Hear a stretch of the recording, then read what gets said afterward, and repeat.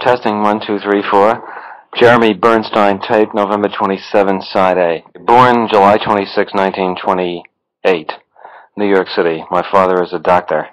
One sister, Barbara, married, 2 children, lives in New Jersey, 6 years younger. Her husband is a lawyer. I was taught to play chess at the age of 12, but did not play seriously until about age of 17.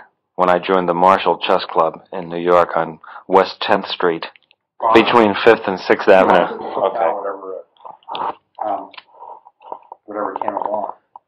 Did you have any particular intellectual interests as a child? Do you remember? I mean, were you an avid reader or? No. I had few intellectual interests as a child. I was a school misfit and considered, reading a book, schoolwork. And I don't think I read a book for pleasure until after I graduated high school. Well, what were you doing? I mean, your misfit. Well, I had one thing I think that perhaps helped me get over being a misfit, a school misfit, and that is that I became interested in photography about the same time, 12 or 13. And I think that if you get involved in any kind of problem solving in depth on almost anything, it is surprisingly similar to problem solving of anything. I started out by just getting a camera and learning how to take pictures and learning how to print pictures and learning how to build a darkroom and learning how to do all the technical things and so on and so on. And then finally trying to find out how you could sell pictures and become would it be possible to be a professional photographer? And it was a case of over a period of, say, from the age of 13 to 17, you might say, going through step by step by myself without anybody really helping me, the problem solving of becoming a photographer. And I found that, I think in looking back that this particular thing about problem solving is something that schools generally don't teach you, and that if you can develop a kind of generalized approach to problem solving, that it's surprising how it helps you in anything, and that most of the deficiencies that you see around you in people that say you don't think particularly you're doing their job right or something, is really that, assuming that they care, and, a lot of people that appear to care or may actually care are still not going about things particularly the right way. When you think about it, I generally find that it's just that they don't have a good generalized approach to problem solving. They're not thorough. They don't consider all the possibilities. They don't prepare themselves with the right information and so forth. So I think that photography, though it seemed like a hobby, and ultimately led to a professional job in photography, might have been more valuable than doing the proper things in school. Were you sort of the despair of your family at that time because of your schoolwork, or did you? Well, it wasn't a real drama, I imagine so, but it was never completely apparent until I graduated from high school that I couldn't go to college, because I graduated in 1945 when all the GIs were now pouring back on the GI Bill, and I had a 67 average, and it turned out that there wasn't any college in the United States, even of the lowest caliber, who would take a student with less than a 75 average in that year. So I couldn't get in. I failed to get into college. Did you take all the scholastic aptitude tests and so on, or was they wouldn't consider you? In other words, they wouldn't even accept your application if you didn't have a 75 average in that particular year. Looking back and sort of in retrospect, do you think not going to college was in a certain sense a fortunate thing? Oh, tremendously, because what happened is that I had developed myself as a photographer, and prior to graduating high school, I had sold 2 picture stories to Look. And what were they about? one was about a teacher in high school named Mr. Traister, Traister, who taught English. And he used to dramatize Shakespeare. He would read the parts and act it out, and he made it very interesting. You know, it was one of the few courses that were interesting.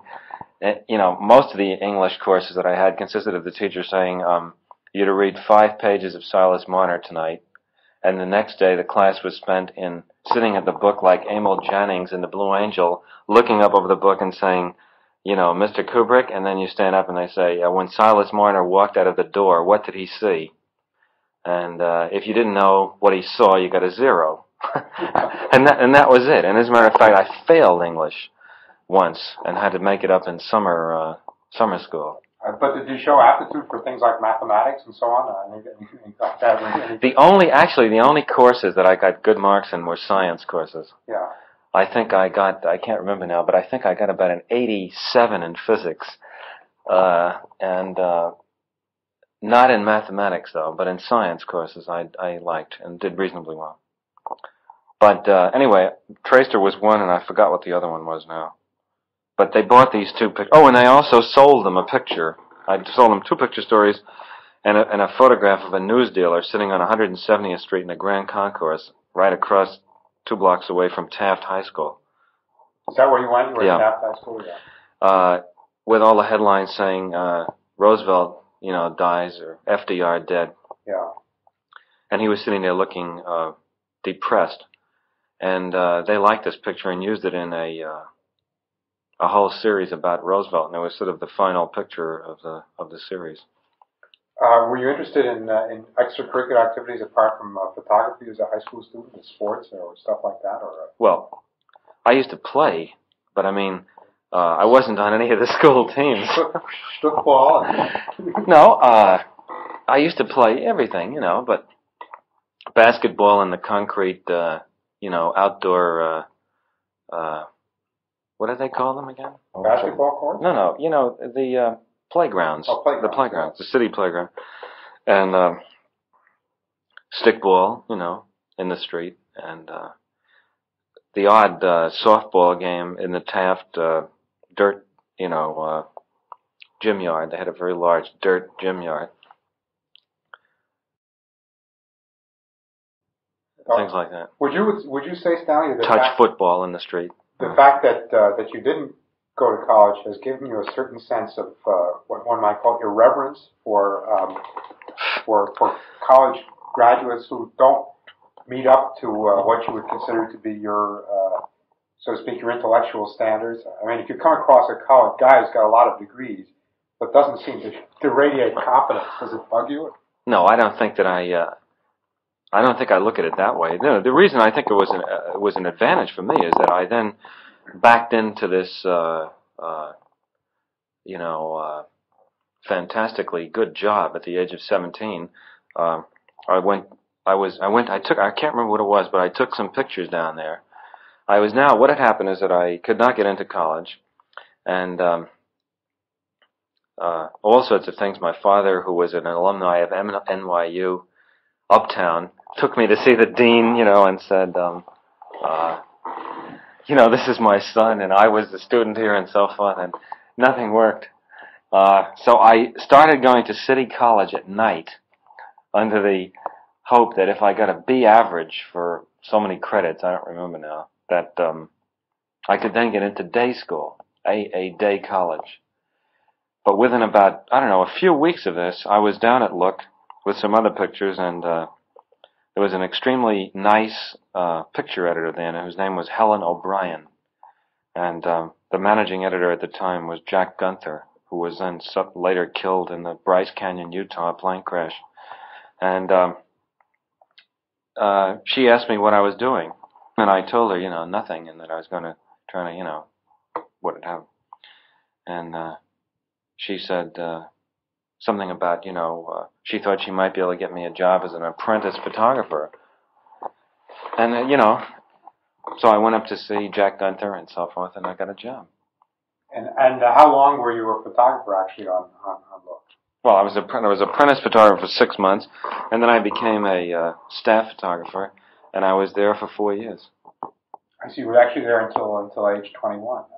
Yeah, and of course that would have been the period I'd spent in college, and I think that the things, what I learned, and the practical experience in every respect, including photography, what I learned in that 4-year period exceeded what I could have learned in school. And also getting out of school, I can't remember what was the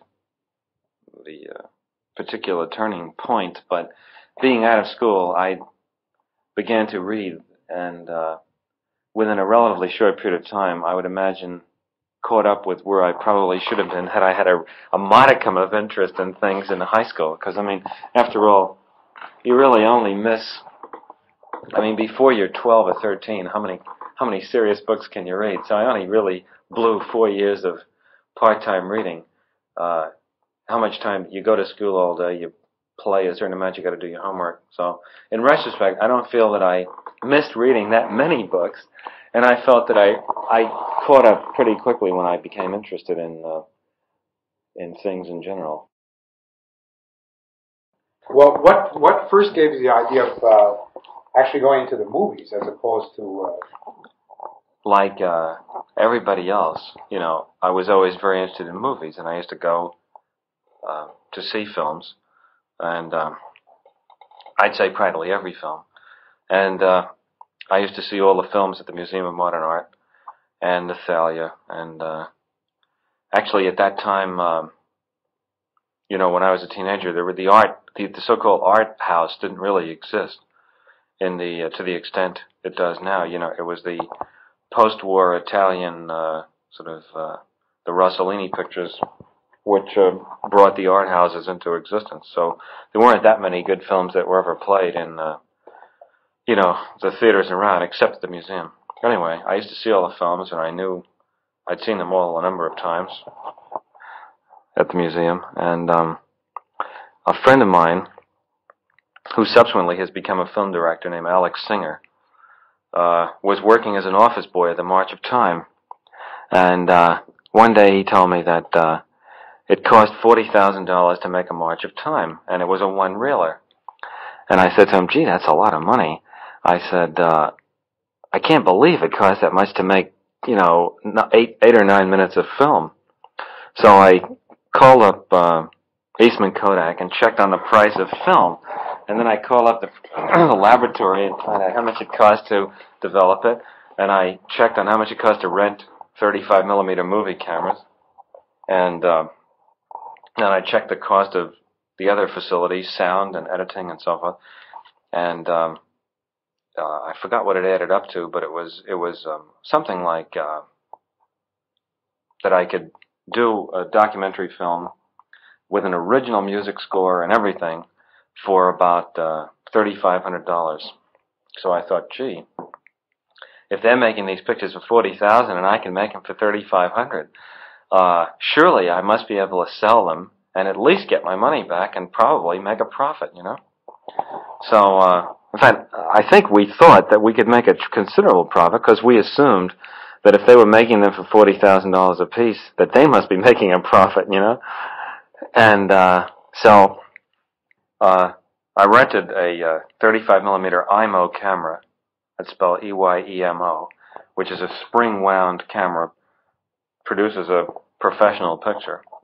And I did a documentary film about a boxer named Walter Cartier, who I had previously done a picture story for Look about, and I knew him. And it was called Day of the Fight. And got the whole thing, did everything. Alex helped me, sort of carried lights around and assisted me, and I did the whole thing, just myself and Alex and Walter and his people that he knew, and cut it. And another friend of mine who subsequently has become a professional movie composer named Gerald Fried, F-R-I-E-D, did a film score and got the whole thing finished for $3,900. And then when we began to take it around to the various companies to sell it, they all liked it, but we were offered things like $1,500 and $2,500 and so forth. And this is, by the way, when you were still age 21, roughly. Well, less than that. Less than. I did this about, I'd say maybe 9 months before I quit Look, about 20 plus. Yeah. And at one point I said to them, Christ, why are you offering us so little for this? One reel shorts, get more than $40,000. And they said, what, you must be crazy. And I said, why do you think that? And so I told them about the March of Time, and anyway, they said it was, was ridiculous. And shortly after that, the March of Time went out of business for the reason we later found out that they were spending approximately, if the March of Time sues me for this, Alex somehow found out when he was working there that it was costing $40,000 to make one of their one-reelers. And they went out of business. Well, anyway, I finally sold the film to RKO Pathé, who are no longer in business either, and sold it for about $100 less than it cost me to make it. I know it was a small loss, but I had the pleasure of seeing it shown, and I remember I went to the Paramount Theater where it was playing with some Ava Gardner, Robert Mitchum picture, and it was very exciting to see it on the screen, and it got a nationwide and worldwide distribution. And so I thought everybody liked it, and they thought it was good, and I thought that this would be, I'd get millions of offers, from which I got none to do anything. So I made another documentary, this time about a flying priest. I forgot, Father Stottmuller or something in New Mexico, who flew a Piper Cub around to Indian parishes. I know RKO thought it was a colorful subject, and so I went there and pretty much on my own again made this short, and still, nothing was happening. And were they supporting you for this? Or? No, they gave me $1,500, and of which I had to pay for the film, the travel, and everything. I made nothing. I think I lost money on that too. But I had been making a reasonably good salary at Look for 4 years, so I had a certain amount of money, and I was still working. So then I quit Look because I decided that there obviously wasn't any money in shorts, but that I then found out how much feature films were being made for, and millions, and I had calculated that I could make a feature film for about $10,000. And well, how did you calculate that? Well, again by projecting the amount of film I'd shoot, figuring that I could get actors to work for practically nothing, work with. At this point I was the whole crew: cameraman, assistant cameraman, director, everything. So I had no cost. So a friend of mine in the village did a script. Were you living in the village in those days? I was living on 16th Street, off 6th Avenue. And he did a script which was a terrible, sort of dull, undramatic, but very, very serious allegorical story about 4 soldiers from an unnamed country lost behind enemy lines trying to find their way home again. And it had lines in it like, we spend our lives running our fingers down the lists of names and addresses looking for our real, no, running our fingers down the lists of something or other looking for our real names or our real addresses. I can't remember what the line is, but it was that kind of a thing, And of course, I totally failed to recognize what I didn't know about making films or anything. I just thought, well, these other 2 things have turned out pretty well, but they were documentaries. And the second thing had turned out pretty well. Yeah, but I didn't really know what I didn't know, and I thought, well, Christ, there really can't be very much more to making a feature film, and I certainly couldn't make one worse than the films that I kept seeing every week. And but I wasn't satisfied to just make an interesting film. I wanted it to be a very poetic and meaningful film. And it was a little bit like the Thurber story about the midget, who wouldn't take the base on balls and decided to swing, And so I got the film made, and but it was very, very dull. And it got an art house distribution. It was called Fear and Desire, distributed by Joseph Burston, who was at one time, I think he was the distributor who first brought in Rossellini's pictures. It got a few reasonably good reviews. It got a nice blurb from Mark Van Doren, and who was very kind about it. And it had a few, good moments in it, but with the exception of one or two of the actors, they were all terrible actors, and I knew nothing about directing any actors. Well, how did you go about directing them? Just sort of. Well, I don't remember. It was really, it was really just. Well, actually, from some of the so-called professional efforts I've subsequently seen, people doing, I would say I didn't go about it that much differently than a lot of people do, but I didn't really know anything, But there were some good moments in it, and as I say, it even got a few good reviews. But it never returned a penny of its investment. Was this your own dough you put up? No, I raised the money privately, and then while this picture was took a long time to edit the film and get all the thing done. I spent over a year on it, and it opened at the Guild Theater in New York, and it was pretty apparent, that it was terrible, and while it was still playing, I decided, well, I'd better get another script very fast, and try to promote some more money on the strength of just the fact that the thing was playing, because it wasn't apparent to me how I was going to earn a living or do anything, and again, not one single offer ever to do anything, from anybody. So I, in about 2 weeks, knocked together another script with somebody, and this time it was sort of a reaction to the other one. This was nothing but action sequences and a more sort of mechanically constructed sort of action gangster plot. Was this the time you were also hustling chess, Stanley? Or?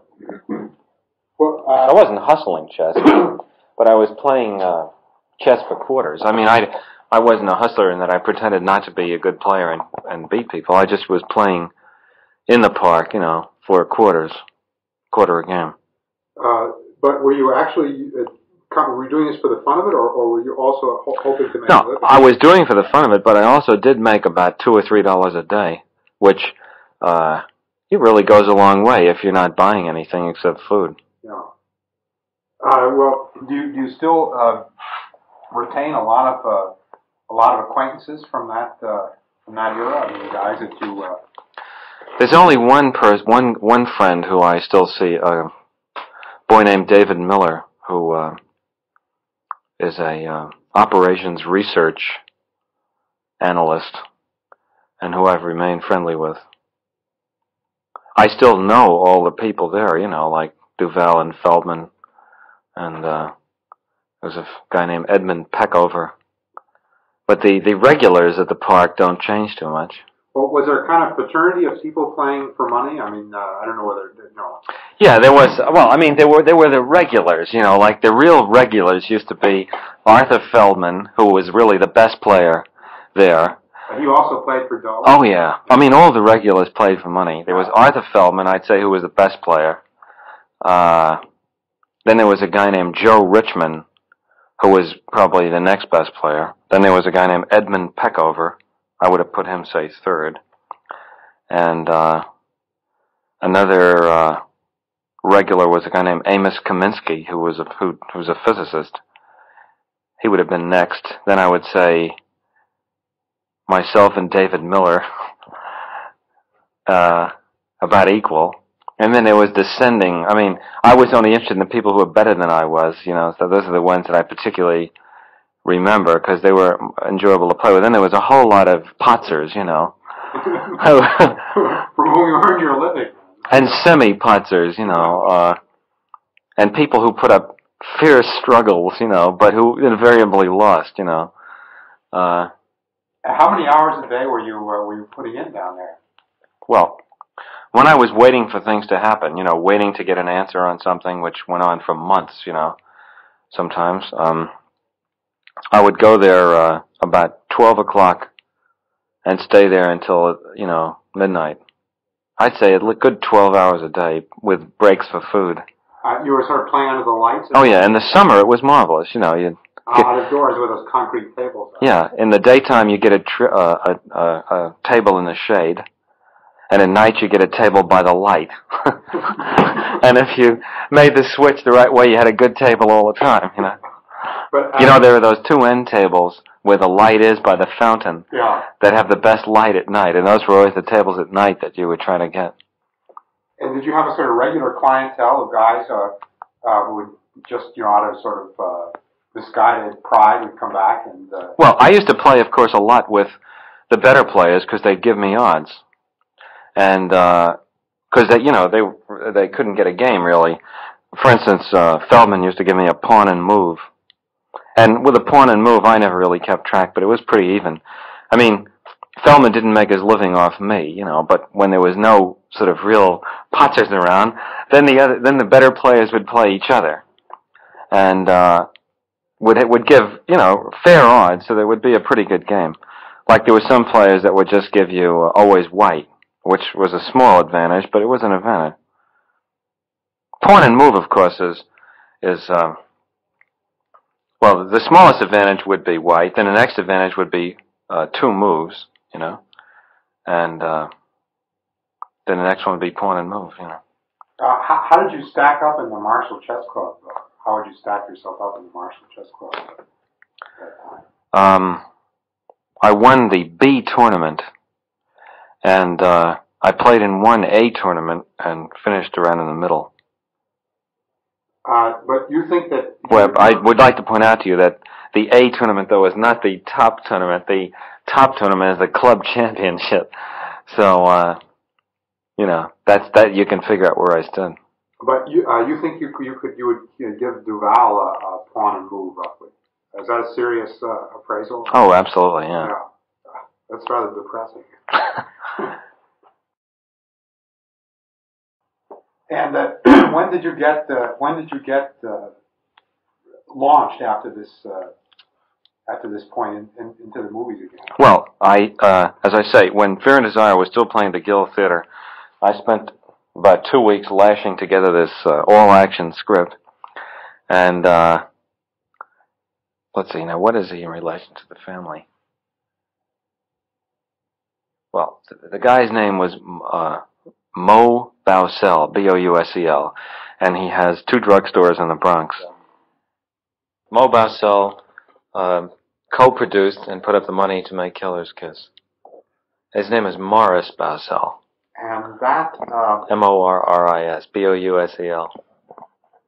That was not a great financial success. It was at that time that I was playing chess for quarters in the park. I told him that there was Speaking of Jimmy Harris. There was a guy in a village who was making films by himself. I mean, just doing everything together. And that he thought that you and he should get together and introduced you. And then Jimmy suggested that, I mean, this is the impression I got, which may be wrong. Jimmy suggested that he could take the producing burden of the films. Is that right? Finance the films or something. Yeah, well, I had made Killer's Kiss, the second feature film, and substantially that's what happened. Well, first Jimmy and I made The Killing, and... I mean, you made that by yourselves? Or? No, we formed the company, which was called Harris Kubrick Pictures Corporation, and after looking for a story, we bought a book called The Clean Break by Lionel White, And this was the story that we made into The Killing for United Artists. United Artists had bought Killer's Kiss. Well, first of all, United Artists' function was only to finance and distribute the films. It was up to us to hire the people and make the film.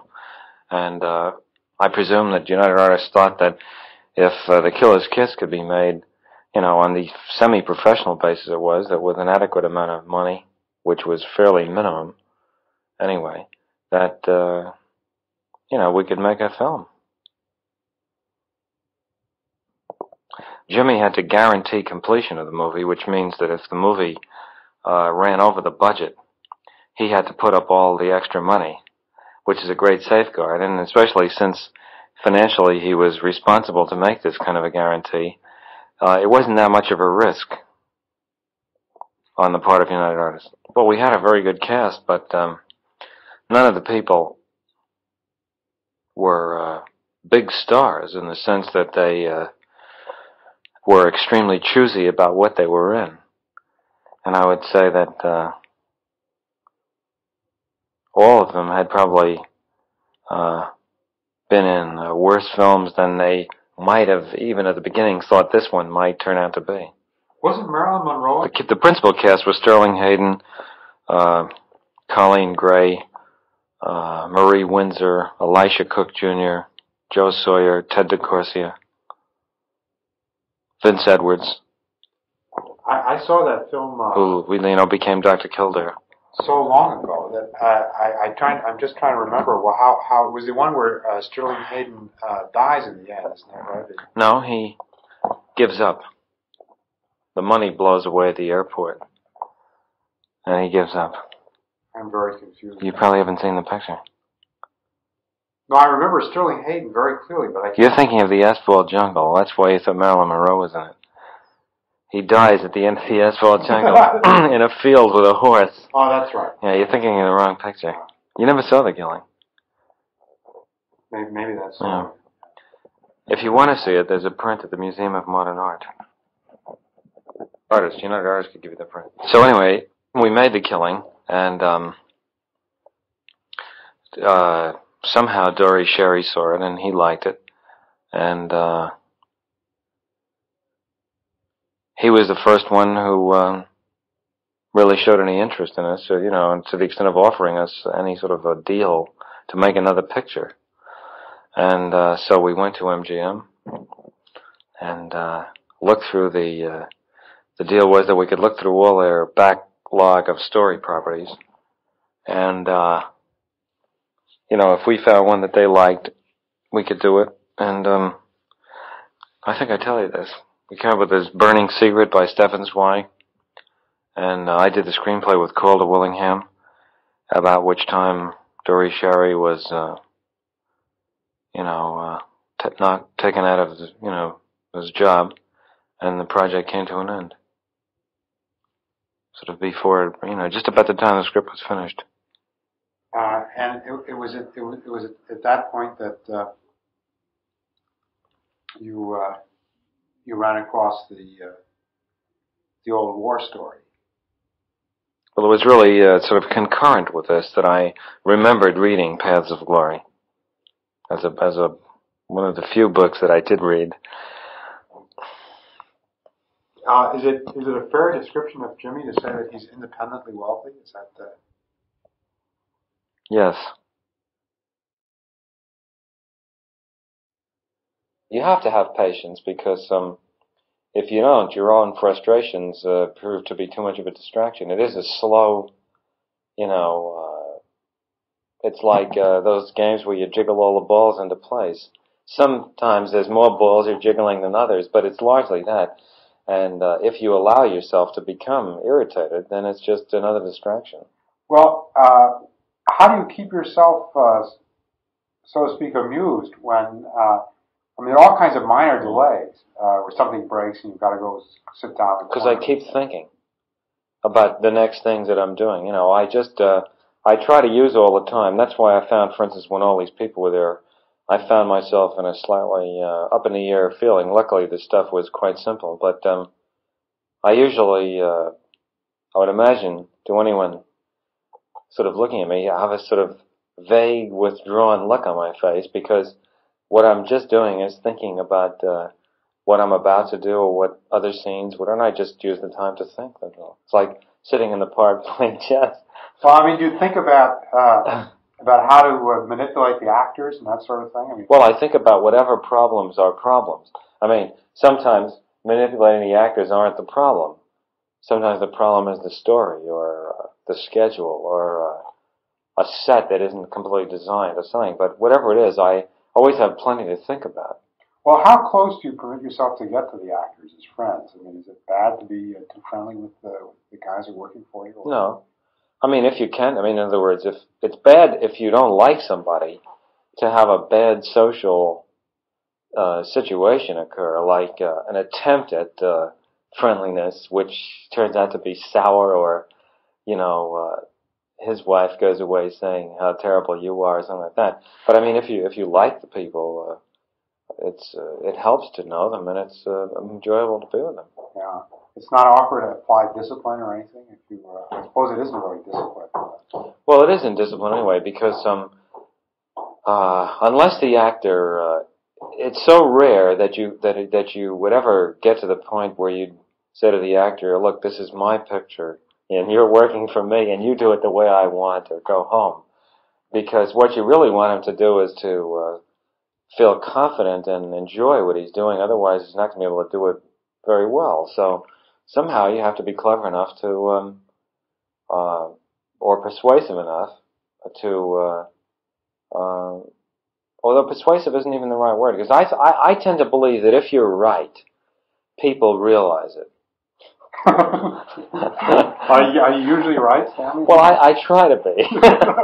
No, but I have found that when I am right, when in retrospect it turned out to be always right, and in doing it, it seemed right, and so that you do not usually find difficulties arising if you're right, unless the actor is incapable of doing what you're asking him to do for limitations of his talent or his emotional range or something, and he gets insecure and thinks of a lot of reasons why you're wrong, but really what he's trying to do is avoid failing, But then really you should try to figure out what the limitations of the actors are and never put them in a spot like that.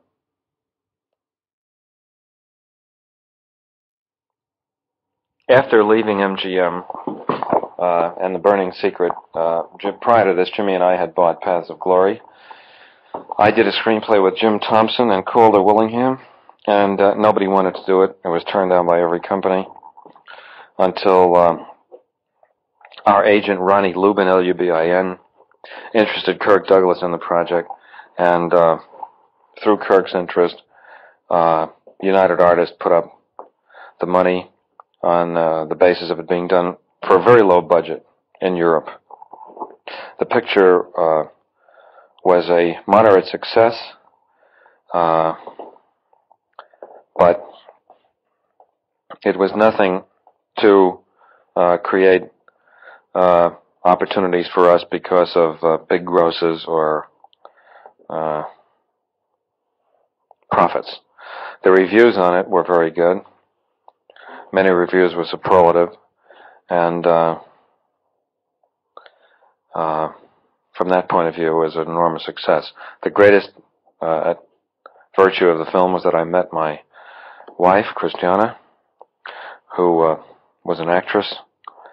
I was watching a television broadcast, looking for an actress, actually watching someone else, and saw her, and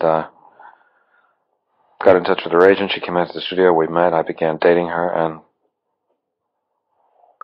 we subsequently got married a year later. She is a marvelous actress. She had done a lot of work in Germany. I would like her to act, but she has no interest in doing dull, routine acting things, and is more interested in painting. If I ever have a decent part for a woman, which for some reason I never seem to write into my films, she would certainly do it.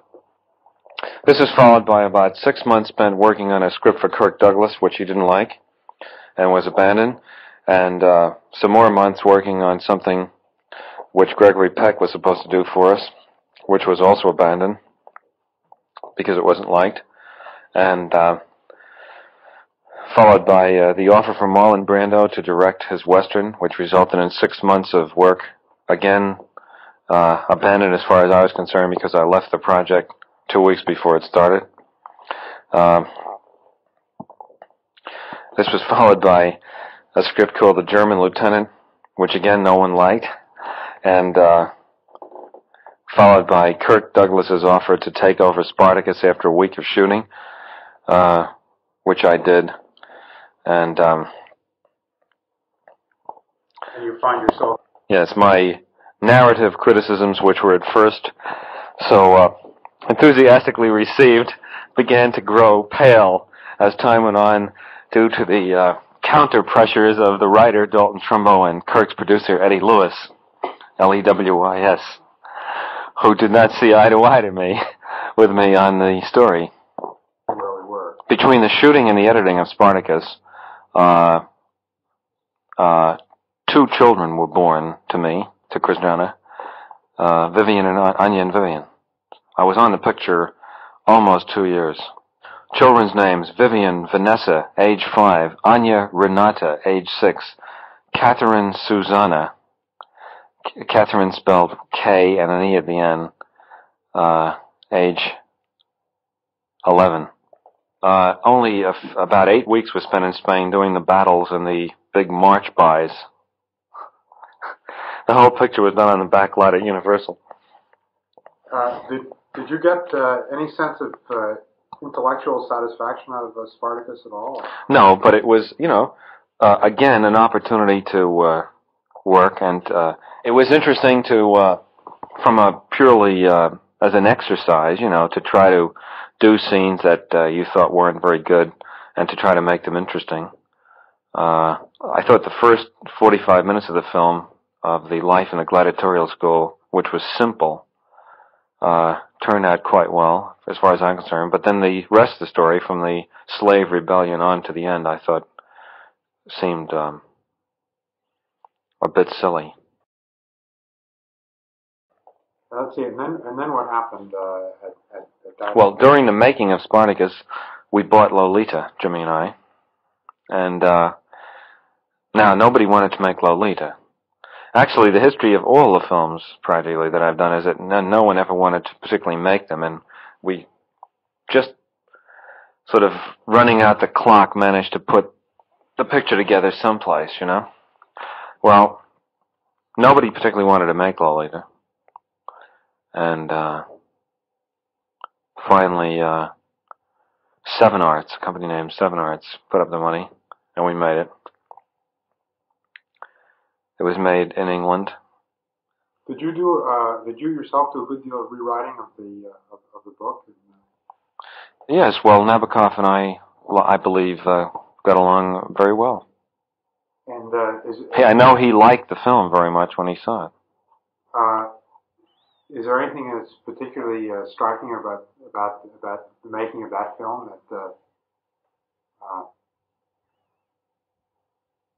that you remember? Or? Well, no. You mean anecdotes? Not really. I think the only thing that is regrettable about the film is that due to the incredible pressure against making the film and put on by the carload by all sorts of groups, although I think the film was faithful psychologically to all the characters and captured, I think, the sense of them, I think that the total lack of eroticism in the story, in this film presentation of it, spoils some of the pleasure of it. You can imply all the eroticism you want, but there's nothing like delivering some to help understand a little more the enslavement, that Humbert was under. I think that I would consider that a criticism of the film, but one that was, the film could not have been made nobody would have made it at all, and it would never have been distributed. There was some criticism by some people that said that she looked too old, but I never thought that was a valid criticism because it was one of those books where nobody bothered to really read the description that Humbert gave of Lolita, and they got this that somehow it was a rather interesting example of sort of mass delusion, because it's inevitably people imagined her as being about 9 years old and looking about 9 or 10 years old, and yet there's a very clear description in the book of Annabelle, his childhood sweetheart. And he says in the narrative that were it not for Annabelle, they would never know Lolita. And then when he sees Lolita, he says that she was a perfect reincarnation of Annabelle. And Annabelle is described as a pretty sexy 12 and a half. I forgot. I don't exactly remember Annabelle's age, but I know that Lolita was something like 12 years and 3 months when he meets her. And then the story progresses through quite a few years. Well, Sue Lyon was actually just 13 when we made the picture. And I thought this criticism was not valid. Many of the people who wrote it, I think, I know, didn't bother to really read how old he said she was and what she looked like. And there was this peculiar example of a lot of people imagining her as being about 10 years old. Strange, that was the first film you made where you proceeded really from an intellectual premise rather than from a story, or from an intellectual situation rather than from a specific story. Curiosity about the possible outcomes of nuclear strategy. How did that come about? When did that come about? After Lolita was made? Well, I was interested in whether or not I was going to get blown up by an H-bomb prior to Lolita. But my interest intensified itself sort of concurrently with that. I believe that the Berlin crisis took place during Lolita, and about that time I became keenly interested and started reading up on all the literature, of which there's a terrific extent, a tremendous a lot. Boy, am I getting fucked up on that. A tremendous a lot. I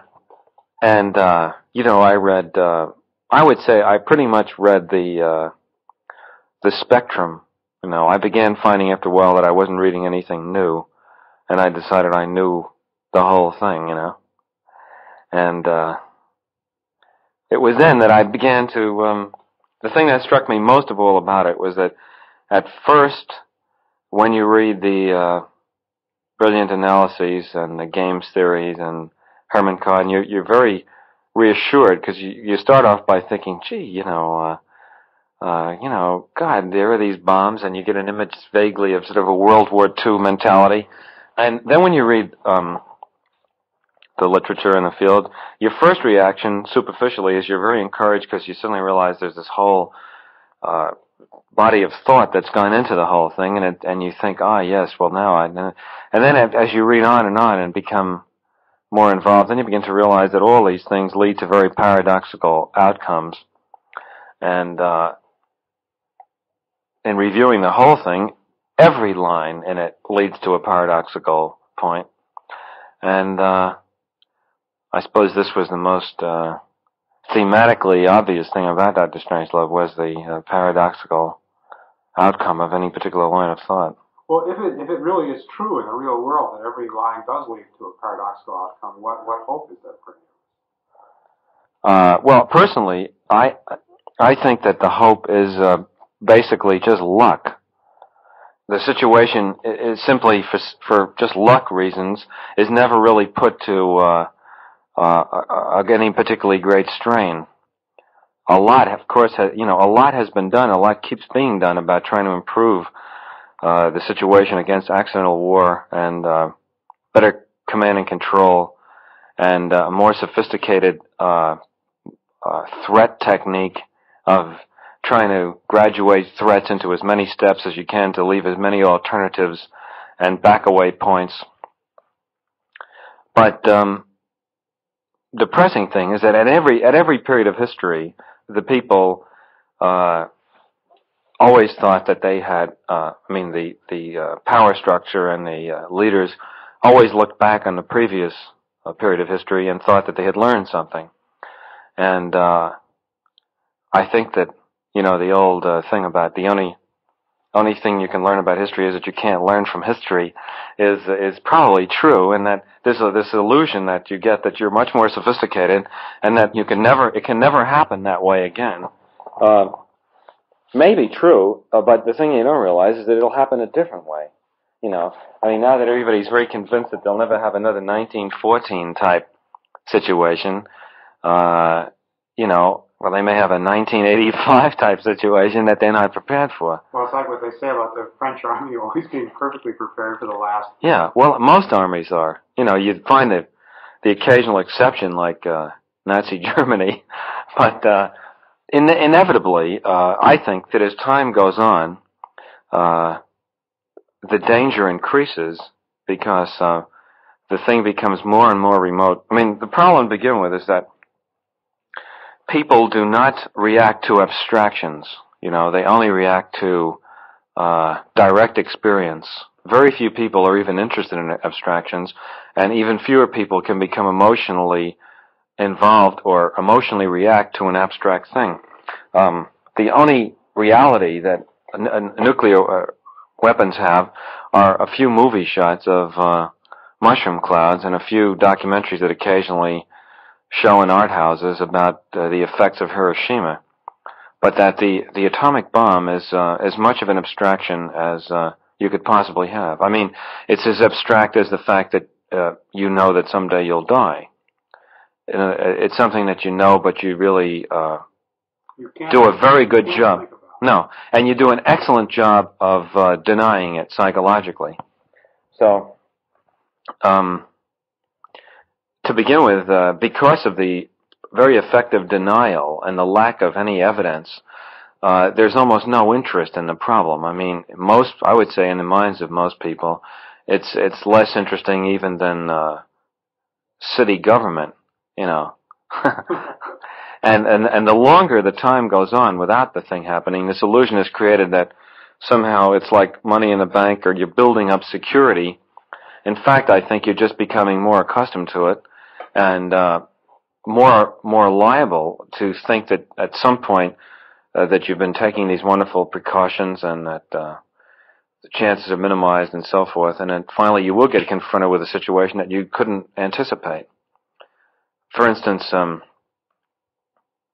even now I think that it surprises me that Russia and the United States could do a lot to almost completely eliminate the possibility of accidental nuclear war. Without any real loss of security, both of them could allow observers in key places to instantly authenticate whether or not a nuclear war was in progress, or it seemed to be in process of happening, and that if there were some nuclear accident or a screwball, a nuclear psychotic, the mad major or the missile that gets away, you can instantly authenticate that this might be true. I know that the United States seems anyway geared not to respond to, say, a single nuclear explosion any place. At least that's what they say, that they now have, they feel invulnerable retaliatory capabilities, and that the single city taken out would not start the nuclear war. But, again, you never know. That panic that happens when suddenly all the lights go out, like you described in New York City, that indefinable something that might just make the senior decision maker abandon all his previously beautifully worked out, graduated steps of response, you never know. And it depends on who he is and what his personal state of mind is, what information is available to him, and so forth. The fact that a lot of effort has been gone to try to work out possible accidents, and I suspect that great precautions have been taken to protect against these accidents. But whether the human imagination is capable of really devising the subtle permutations and psychological variants to all those things, I doubt. The people who make up these war scenarios are not really as inventive, say, as a great writer or as reality. I think Herman Kahn is a genius, and I think that he can envision certain situations, but when you read the many of the sort of war scenario possibilities, they don't strike you as being the work of a master novelist. They don't really seem real. You know, they're political possibilities, but they don't have the real trappings of reality that might, you know, confuse and panic the decision maker in the real circumstance. Were you surprised at the reaction to Strangelove, the fact that it was so widely discussed and so widely reviewed? And did you have any feeling of what the response would be to it? Well, I mean, all films are reviewed. The discussion went beyond reviews, but I mean, it was quite obviously something that might become a controversial issue. Well, when you got finished with it, did you have a sense that, in some sense, that it was a winner? I mean, was it a thing that you really? Well, I was very pleased with it. I mean, when you say a winner, I mean, I thought it was I was very pleased with the film. It happened to also be a very successful film commercially. How did Terry Southern get into the act? Well, Terry came to interview me for Show magazine shortly before I was leaving for London to make the picture, and I became friendly with him. I had read The Magic Christian and Flesh and Filigree, and I thought he was a terrific writer, and I came to London and started. You had the script pretty well. Oh, the script was done, and it was done in its black comedy form. A fact which a certain amount of confusion has been created about in certain areas. The script was done. Peter Sellers was cast, and I was coming over here to prepare the film. And I, thought Terry was very talented. I never stopped working on a script. I like to work with somebody else because under the time pressures that you're under, you can't afford the sort of lapse of intensity that if you work by yourself you might suffer. And Terry seemed like an ideal person because the style of the script was similar, to his sense of humor. And so about 6 weeks before the picture started, I asked him if he wanted to come over here and work on it with me and do some more dialogue and revision. And he came over. He worked for 6 weeks, and that was it. I started the picture, and he went off and did some other things. Have any of the pictures been as intellectually complicated as the present one? I mean, the 2001 posed as many intellectual problems. I mean, it's a terrific undertaking trying to create the future. Well, I don't know what intellectually complicated isn't really the right description for it, I don't think. I mean, Strangelove was a more intellectually complicated picture, and it involved complex arguments and quite a few abstract ideas, clearly or comically stated. This is not as complex a picture it's not as complicated a picture in terms of ideas represented, or ideas actually spoken. In praise of Arthur C. Clarke, it is true that he is I think the most poetic science fiction writer. Well, he's also nearly the best informed, I think. Right. He is scientifically the best informed. His narrative ideas, I think, are, for my tastes, the most appealing. And he has this rather unique poetic sense of the a sort of nostalgia for the the mountains that have eroded away over millions of years, and the millions of years in the future, and people looking back and forward. And you'll have to fix this up because it sounds like real crap, but it's very hard to define it nicely. But it is true that I find that every time I finish reading some story like that of Arthur's about, I always feel sad when I go. Right. There's some element of sadness. Right. Either we've made Venus, or right. contaminated Venus, or he has a vision of something in the future which you'll never see. Right. Or something in the past that you can never know about. Yeah. Well, but I think that's marvelous. I think that somehow, without making it sound too pompous or precious, that he captures the hopeless but admirable human desire to know, these things that they never will, can never really know, and to reach for things that they can never, really reach, or reach back, and it's very hard to say it exactly, but this sense of sadness, and this poetic sense of time passing, and the sort of loneliness of, worlds. I mean, he manages. I tell you what, he also manages to do. He can take a star, a sun, say, and in that one story, I forgot the name of it, where the sort of sun creatures come towards Mercury.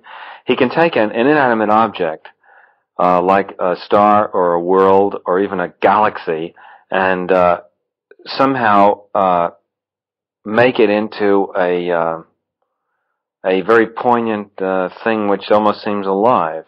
He has a way of writing about mountains and planets and worlds with the same poignancy that people write about children or love affairs. And also, although you haven't read the script and you shouldn't really try to refer to the story, there is without underlining it, there is a contrast in the story between giant orbiting bombs, which you might say is the negative use of nuclear energy, and this particular spaceship, which leads to great, fantastic accomplishments, which is also another the good use of nuclear energy. Yeah.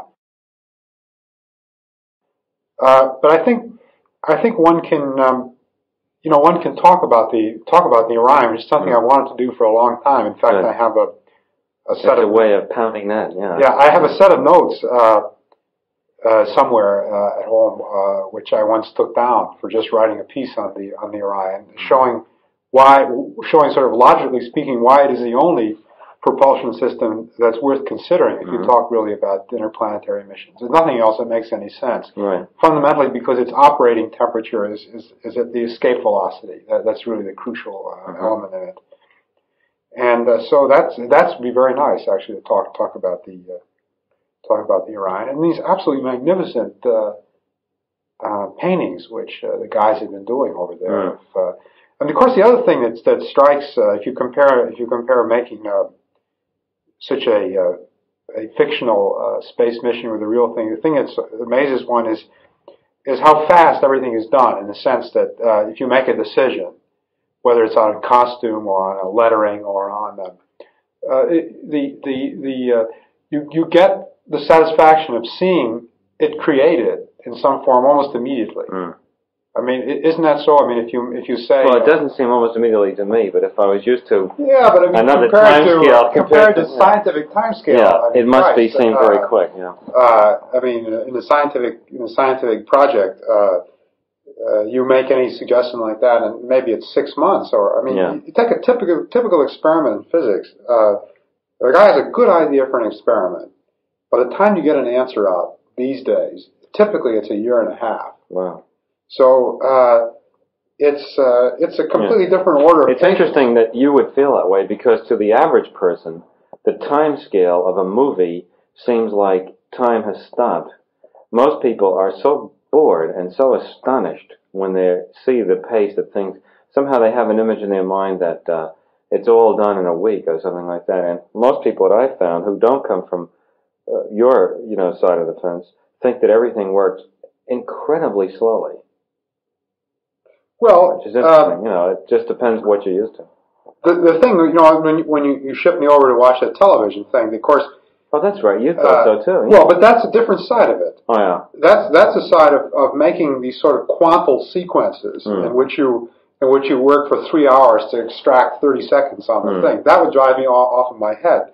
But the thing which the technological side of it, where you get an idea, say for a propulsion system or Christ knows what, and within 3 days, well, you've got a drawing there, and you've got some guy making a model, and you have a lot of thought on a different size. I mean, like what time scale these guys are using, Eastern Standard Time, and all that sort of stuff. Well, all this goes fantastically fast. I mean, the number of problems that you deal with and solve in a half an hour is more than you would deal with in a comparable scientific project in 6 months, in my opinion.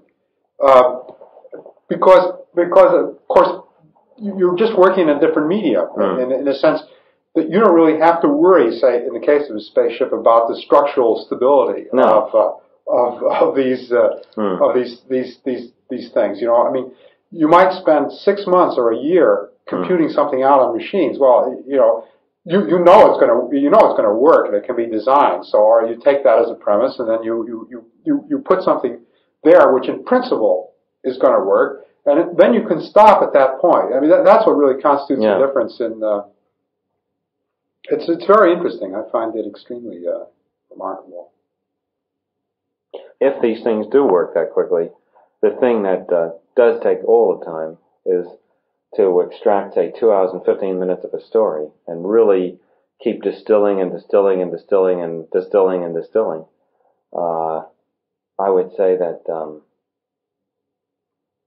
if you count the time that's spent during the shooting day also working on the story, in rehearsal and rewriting and so on, I would say that an average of at least 4 hours a day has been spent on this story. Much more than that, because in the real solid writing period it was like 8 hours a day. But let's just say it averaged 4 hours a day for 2 years. Say an average of 6 days a week. That's 24 hours a week times maybe 100 weeks. I'd say there's a good 2,400 hours spent on 2 hours and 40 minutes of story. So that's about 1,000 to 1, isn't it? Yeah. On the story. Now that's where the real crunch is put.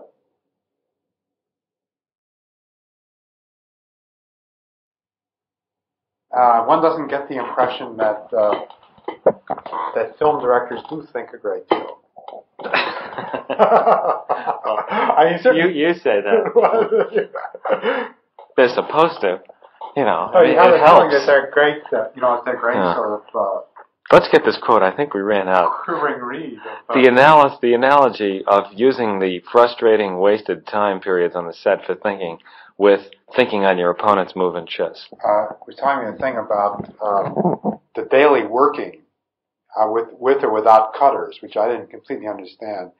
He said that when he directs that he has a cutter who works every day, and that you do not have a cutter who works every day, and that this is somehow a good thing. With the exception of a few directors, like David Lean, and, let's not say who, with the exception of a few directors, most people have their film edited by film editors as they go along. And then when the film is done, they look at the film and dictate some notes about it. And the film editor tries to do what they say, and then maybe they look at it again and they do it again. But basically, it's like trying to, redesign a city by driving through it in a car, you know. You can notice a few things and say, you know, put that traffic light in the middle of the street, or those buildings over there look kind of shabby or something. But if you really want to do it right, you must do it yourself, you know, piece by piece. So I think by now I have enough sort of ability to imagine the way a scene will come out so that I can tell, without editing the material, if I have enough film coverage and, you know, what I can do with it. And then I edit the film with the editor myself when I'm all finished. But you haven't done any editing up to now. None. No. Just the thing, just slinging together that thing you saw. Because I don't see how you. I mean, you have these, you know, a couple of these few minute sequences, this and that. I don't see how you could edit that really. I mean, how would you haven't seen them. That's only a fraction of the material. In other words, what you've seen is only the comings and goings of other scenes, to just show you what the set looks like. I mean, we've shot about 80,000 feet of film already. See, what is 80,000 feet in time? It's about, it's 5,400 feet an hour. 5,400. It's six times 9, yeah. 5,400 feet an hour. How much film will you shoot before the whole picture is done, would you think? By the way, that isn't a lot of film. People have shot 1 million feet of film. Actually. You mean in their lives? No, I mean in a film. So say a picture is 3 hours long, it would be 16,200 feet. So what ratio is that? That's about 50 to 1 or something, isn't it? More. Yeah. 50 something to 1. It's almost like 1,000. It's like almost like 1,000 to 1. No, it isn't. 90% to 1. That is that. Film directing, I think, is a misnomer for anybody that seriously wants to make films, because directing the film is only, you might say, 1/3 of the process. You know, writing the film, directing the film, and then editing the film is, you might say, the whole job. And it's only the old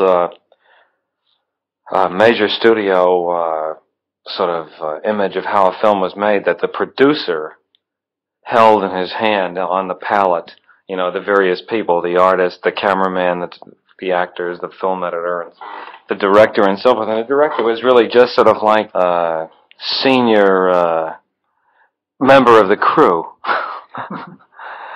And that, you know, he had no real integrating status in what happened. I mean, there were the few exceptional characters, even in the great days of the Hollywood studios, who somehow exerted their authority over what went on. But, and even today, you know, you talk about directors have the right of, they call the first cut, which means they must approve the first cut, but then after then the producer can do whatever he wants. So it's a meaningless right, in other words. Virtually. And it's a right to try to persuade someone. Because, I mean, if you don't even have the right of the first cut, you can't even explain what you want. But I have, you know, I do the cutting myself. You have a picture of yours at this stage, is your picture completely goes out. Is that has always been like that, or is that well, let's see. It was like that on Dr. Strangelove and Lolita, and I think Paths of Glory. I don't remember.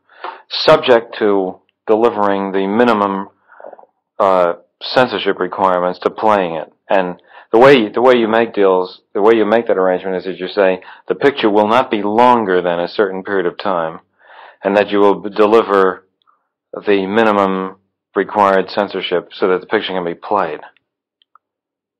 I mean, in other words, if they just say give it to us any way you want, and you deliver a picture that is legally unplayable, they have to protect themselves against that, you see. What do you feel about your pictures being shown on television? Well, I wish that they didn't put the commercials in. The worst thing that they sometimes do is cut the films. But you don't retain any rights over that? Well, in some of the films I do. But then, it's terribly difficult to police it. Because unless you see the film yourself, there are very few people who are qualified to tell you what was cut. Or, in fact, even if a friend calls up and says, I saw such and such a film, and it looked cut, and you say, well, what was cut out? They say, well, I don't know, but I think it was cut. Well, it's almost impossible to find out what was done. It's a peculiar problem. Preminger just lost a court case over that. Well, I believe his case was against interruption of commercials. Well, I think, I don't think he was the cutting issue. I don't know. Perhaps you're right. Commercials were certainly the key thing. But Lillian Ross had a piece about that case in the New Yorker, and there she described the reason why he lost, which is basically that he knew what he was doing when he signed the agreement. Well, that's it. They either have the right to do it or they don't.